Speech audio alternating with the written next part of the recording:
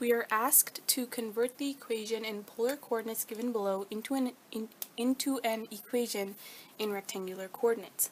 R is equal to 4 times the cosine of theta. So we have to rewrite this equation in terms of x and y. So let's pull out all the formulas we know for polar coordinates and rectangular coordinates conversions.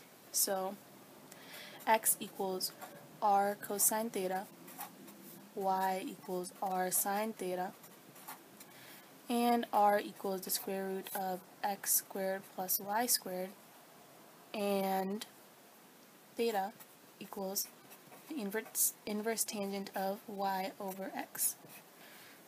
So r equals 4 times cosine of theta. What will happen if we multiply both sides by r? Let's see. If we multiply this side by r and we multiply this side by r, we get r squared equaling 4 times r cosine theta.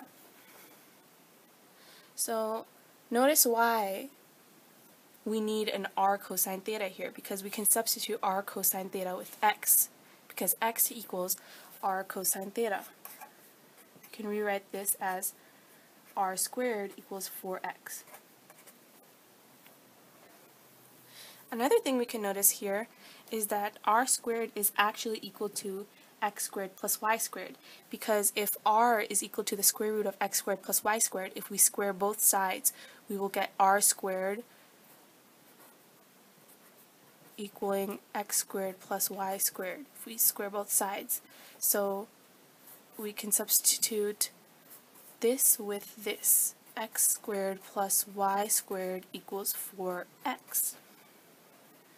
Now let's subtract this 4x over to the other side. X squared plus y squared minus 4x equals 0. And let's write x closer to x squared. So x squared minus 4x plus y squared equals 0. We can actually finish off this equation by completing the square and writing an equation for a circle for this. So if we x squared minus 4x, and let's leave a gap over here, plus y squared equals 0.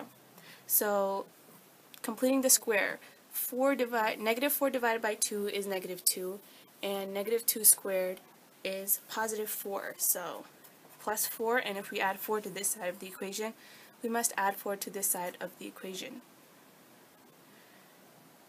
So writing this in the standard equation form of a circle, x minus 2 squared plus y squared equals 4, and this is actually our final answer. This is how you would write this equation in terms of x and y in rectangular coordinates.